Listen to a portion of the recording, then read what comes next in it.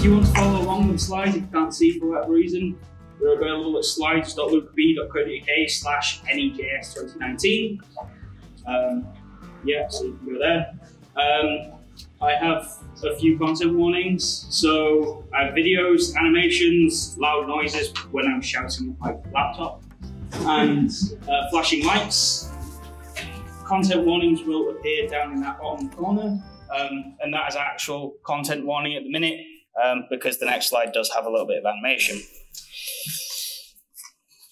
So yeah, I'm Bonaccorsi. My pronouns are he, him, his. I am a software engineer at Sky Betting and Gaming in the UK, where gambling is fully legal and regulated. It's an online gambling company based in Leeds in the north of England, where I also organise NEJS, which is our local JavaScript meetup. Please get involved in your local JavaScript meetups. They need all of the help that they can get, whether it's speaking or just attending or helping out. They need your help. Yeah, I tweet at CodeFoodPixels, which are my 3 favourite things. I blog at lucab.co.uk. Sorry, I'm just adjusting things here because there we go. And yeah, I'm a hardware noob. I live in fear of constantly burning my house down by building all this stuff that I'm going to be talking about. And I'm lazy. If there's a way I can not do something, I won't do it. Seems pretty obvious. And because I'm lazy, automation's a great thing because I can just automate away the boring things. And in everyday life, we are surrounded by automation and probably don't realize it. So there's stuff like traffic lights, automatic doors, motion sensing lights, automatic hand dryers, and cash machines, which you call ATMs here. And that's just the stuff I've sort of noticed and paid attention to today. And it shows how prevalent it is in our everyday lives. It's everywhere. There's probably stacks of it in this room that I haven't noticed, or that you haven't noticed either. And as consumers, we're embracing automation more and more in our homes, with stuff like heating with the NEJS thermostat, or lighting with the Philips Hue bulbs, and even IKEA have gotten in on that with some really cheap hardware for it, and access control with smart door locks. And these usually have APIs so that you can interact with them. You can write a script and run it from the command line so you can feel like a hacker with like your terminal and making things happen. Or you can write a node service and have like a really nice dashboard with all your different things connected to it. And over the past few years, there's been what I've decided to call a bot uprising. They're becoming more and more a part of our lives, and helping us with everyday things. And these things can be hooked up to a single chat system, or you can use a framework to get multiple. So you have node modules for stuff like Slack, Facebook Messenger, and all the other ones. And it means that you can really quickly build a single purpose bot just for your Slack instance. Or you can use a framework like Microsoft's bot framework or BotKit that means that you can build a bot that does multiple things and connects to multiple chat systems. And then on top of that, virtual assistants are becoming more and more popular. So you've got Siri, Alexa, and Google Assistant, which are basically bots, but a lot smarter because they're backed by huge data farms. And they're in our homes and helping us with our everyday lives. So we've got the Echo, the HomePod, and the Google Home as devices that you can buy and put in your home. And they help you out with things. So reading news that you're interested in, playing music, buying things, controlling your home automation. And the uprising's only just beginning. It's going to get more and more common and more powerful. So mid-2014, I started working on my own chatbot. It's called Woodhouse. It's named after the butler on the TV show Archer. And I see a few people smiling as I say that. That always happens. It's great. I was going to call it Jarvis, but Jarvis is really, really overdone. And it wasn't going to be anywhere near as good as Jarvis, so I picked a worse butler. It's all open source and written in JavaScript. It runs on a Raspberry Pi running Node behind my TV. It's all MIT licensed because if you can pick it apart and do what you want with it, go for it. It's all up on GitHub. The link to it's at the end. It's modular and extensible, so the core is basically just a router with some common functionality, such as broadcasting so that pieces can talk to each other, scheduling so that you can time certain bits, and preference storage. And then there are two types of modules. So you've got plugins that do pretty much whatever you want. They do the heavy lifting. So whether it's replying to you with text, or connecting to APIs, or interacting with hardware. And then you've got interfaces, which are your ways to communicate. So it's generally a chat system, and it's generally the node modules that I mentioned earlier for connecting to Slack and stuff, and a little bit of glue code to connect it all together. So in the beginning, I only wanted to download movies. My friend Tom, we were sat in a meeting, we both worked at the same place, and he was VPN'd into his Pi at home, and he was downloading movies. And that seemed like a lot of effort to me to like set up all of that. I already knew of software that could download stuff for me. It had an API, so I could set something up at home, have a chat system, send it a message. It comes back and says, is this the film that you meant, with an IMDb link? And then I can reply yes or no. If I reply yes, it goes and downloads the movie. But before I did that, I ended up automated my lamps. I don't know how. It just, like, I can go through my photo history, and just there suddenly is a photo of the plug that I bought. I have no context. So this is me sending a message and turning off my lamps, and then sending another one, and they turn back on in a minute. And when I first did this, I was just sitting, sending messages, giggling to myself, because as web developers, we don't get to see this real world thing happening. We get to see a button change color or something move across the screen, or maybe a little game, but it's still not a physical thing. I felt like a god because I was making things happen. So yeah, this is the plug that I use. It was, it's about a $15 plug. It's probably a lot cheaper now. From China, which means I have to use an adapter because it's got the Chinese plug on the back, which means it's really safe. And I found out that you could telnet into it by poking around, and it's only within the local network you can do that, so it's at least sort of secure. And then I found a Google group that had also been playing around with it, and they'd found the SSH password.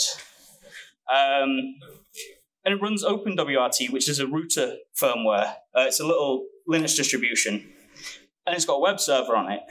So you could drop scripts on and hit the web server and make it do stuff. So I have a script where you hit it with one parameter and it turns the relay inside it on, and then you hit it with a different parameter, it turns it off.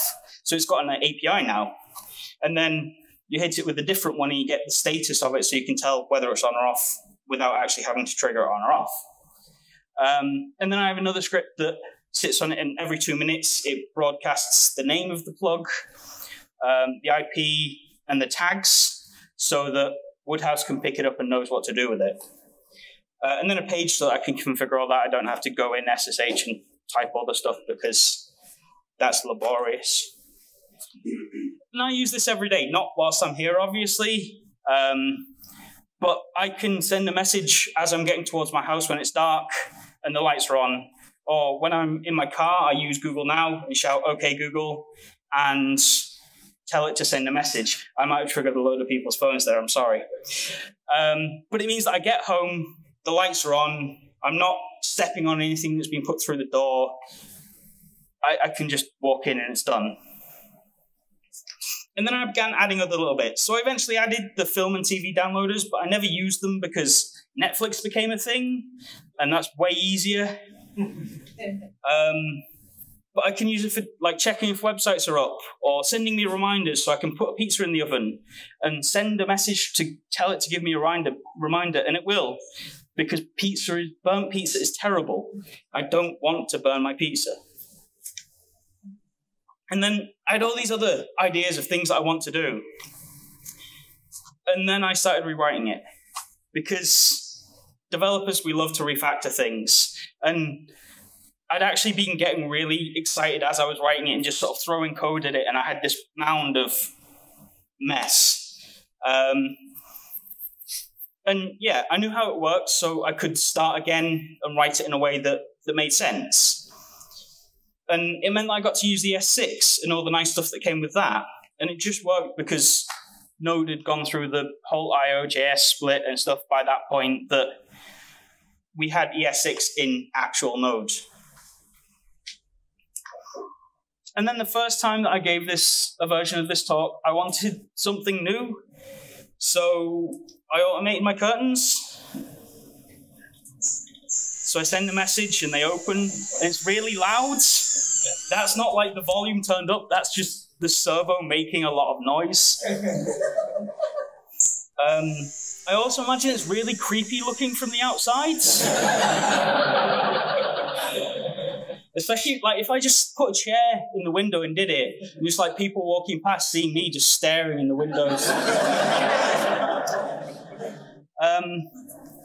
But yeah, like the parts for it were pretty basic. I either bought them from eBay, the hardware shop, or a supermarket. So there's a plastic box, which I bought from a supermarket, a servo, some string, some plastic wheels, and some hardware to mount it onto the curtain rail. And the way it works is sort of like this. So there's a loop of string at the top of the curtains. The curtains are attached either side of the string. And if it rotates one way, they open. If it rotates the other way, they close. And it's not great, but it worked. And then the brains are running on this, which is an ESP8266. It's a microcontroller like an Arduino. It's got Wi-Fi. It costs like $2 from China. And I use the firmware called MongoosOS, which means that I can write JavaScript. And I wrote about 75 lines and got endpoints for open, close, state, and the status. The ability to configure it so that I can have it know which curtains I was controlling, and then broadcasting so that Woodhouse could pick it up. And there's so much cool stuff for hardware. So I mentioned MongoosOS, but there's a load of other stuff. So you can use Johnny 5 and CylonJS on an Arduino or an Arduino tethered to a computer or on a Raspberry Pi. And then you've got Moddable and Espruino and Tessel, which they make actual boards for you to buy. They're a bit more expensive, but if you want that first-class experience, then it's great. You can also flash Espruino and Moddable onto your own devices, onto your own boards, so that you can just buy inexpensive boards and just flash it on, which means that if you break the boards, it's less of a worry. And there's loads more of this stuff on the web. I'm not a source of all this stuff. I keep finding more.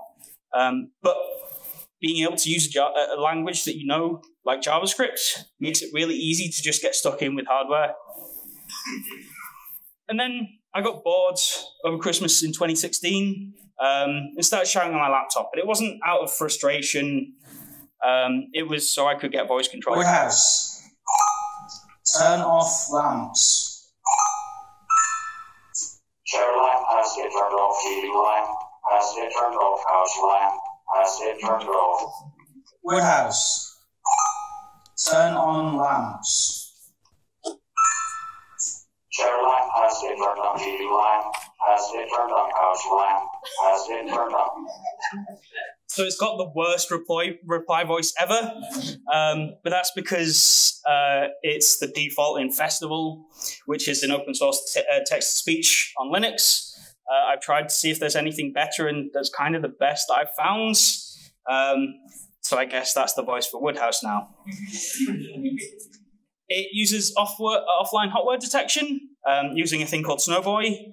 You go to their website, you shout at it 3 times, and it gives you a little file to download, which means that it's not constantly listening to me and sending data off. And then I use the Google Speech API for the main part of it, because they have a lot more data than I will ever have about speech recognition. And anything that I tried offline for it was just not great. But Google give you 60 minutes free a month, batched up into 15-second blocks. You could use Azure or Amazon instead. They have very similar free tiers. And even if you go over it, it's still reasonably priced. But yeah, this takes what you've said, converts it into text, sends that to the main hub. The main hub carries out the action and then sends the response back. And I've actually built my first standalone voice unit to set around my house. So this is the first one. It's got the case is 3D printed. It took like 5 hours. That's because I set the resolution really low. It was going to take 15. It uses a Raspberry Pi Zero for the main part of the brains, the one with Wi-Fi. It's got a PS3i for the microphone, which is like the webcam that you could buy for the PS3. It's pretty cheap now. It's like $5, but it's got a 4 microphone array at the top, which is really good for being able to shout it across the room because they were sort of designed for that. And then just a bog standard speaker and an audio amplifier board, and it means that I can shout at it. Turn on upstairs lamps.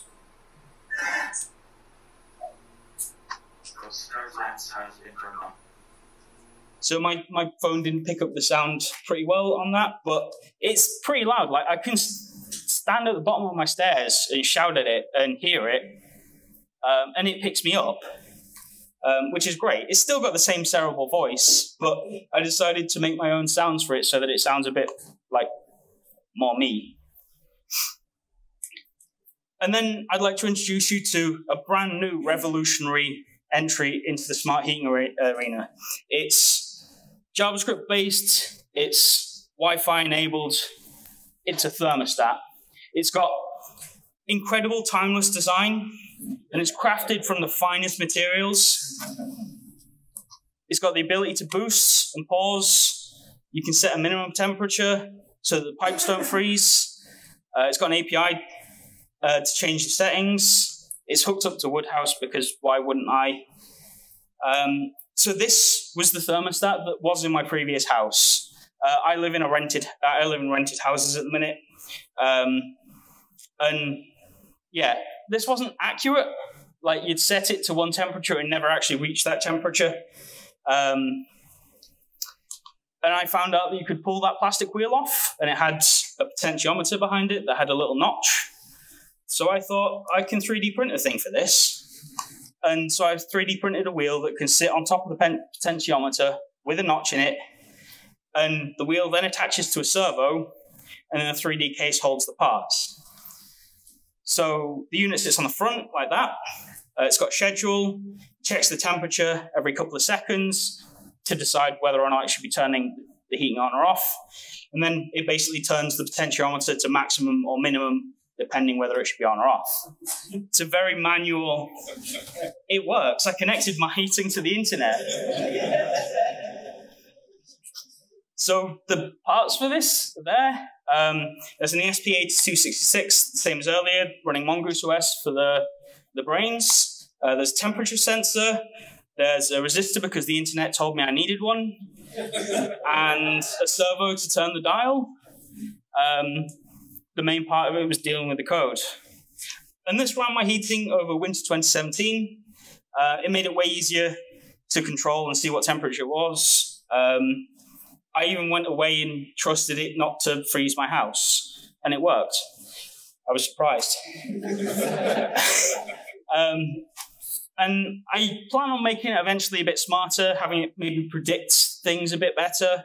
But I moved house last year, and I now have to figure out how to connect it by RF, which I have no idea, because I have to like decode how the current one works, which is a whole like extra set of things that I have no idea about.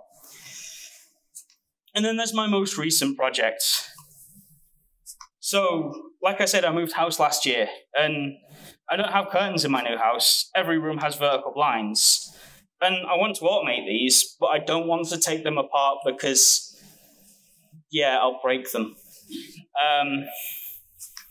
So I designed a gear that's split into two parts that I can retrofit around the rod that sits across the top of the blinds, and I can bolt it together. And then I have a case that dangles off of the blinds, and it has a couple of gears in it, so I can mount a servo that has a gear on that and take it from from 180 degrees rotation on the servo is like 5 turns of the actual rod. But I'm not great at mechanics or measuring, so this is the graveyard of the cases that didn't work. and they take 2.5 hours per side to print. So like if I do a whole case, it's like 5 hours, and I still don't have it working. But I was trying really hard to get it done for this, but on Saturday I realized that I needed a more powerful servo, which meant I'd have to redesign the whole case, which I'm not doing. When it takes 5 hours to print a whole case, I'm not doing that. But I do have the software working. Hayward House. Open lounge blinds. You can see the Hayward House. Closed lounge blinds. So basically, I've got a server that's got an API, which I'd never thought that a server would ever need an API, but I can send it like a degree, and it will set it to that degree, which is really useful for when I actually have it in context, but on its own is pointless. But I do get to say that I can shout at my servo, and it works. So that's the story so far. It's an ongoing thing. It's like I've given this talk 3 times to Trent over 3 years, and it's constantly changing. Stuff's being added to it all the time because it's a project that I really enjoy. So what about the future of it? Well, I want to finish off my blinds. Like the first thing I do when I get back will be like cracking on with that and trying to get it finished. Because, yeah, if I can control my blinds and not have to get up and do that, that's great for me. And then I want to do a recipe system like IFTTT so that I can have it, my phone connects to the network and it's dark outside and it can turn on the lamps, close the blinds, and do it all for me. So I don't even have to say anything. It just works.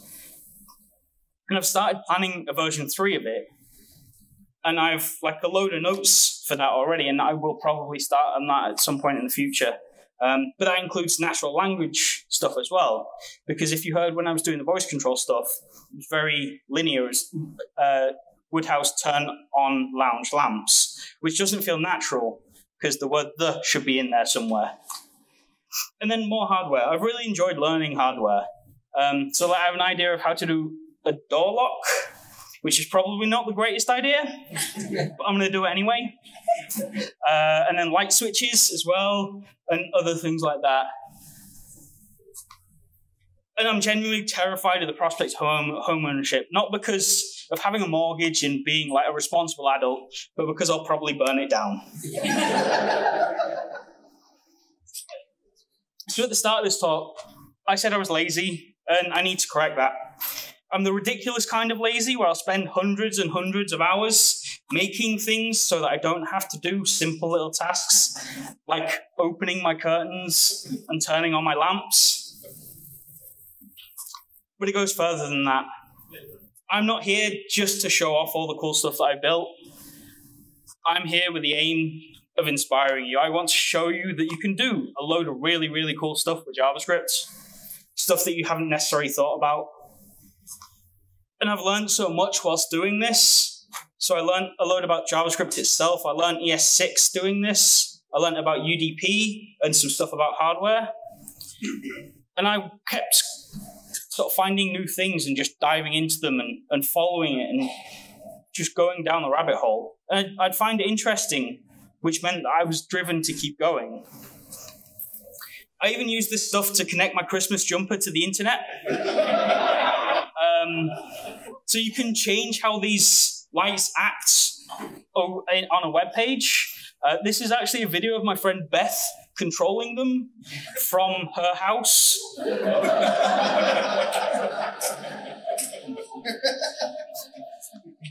And I got a 3D printer because of this, like solely because of this stuff. I printed the case for the thermostat and the stuff for my blind automation, but it makes stuff really easy because I can just prototype by, here's a design, print it, here's a design, print it, and if it doesn't work, I just make a new one. I don't have to wait for new stuff to come from a manufacturing place or have to figure out how to like actually build things. And I realized a great parallel whilst working on this talk, that one of my other big passions is food and cooking. And if you were learning to cook, you would learn by cooking stuff that you wanted to eat. There's no point in cooking stuff that you don't like because you're just going to taste it. It's like, meh. So you want to make things that you like. There's no point if you're not interested in it. And in the same vein, when you're learning, build something that's weird and interesting to you if you can. It'll keep you invested. You can hack it. You can cut corners. You can refactor it. It doesn't have to be the perfect project. It just has to be. You're building it for yourself. You can show it off if you're happy to. People are usually interested, but you don't have to share it. People will probably be interested. So thank you very much.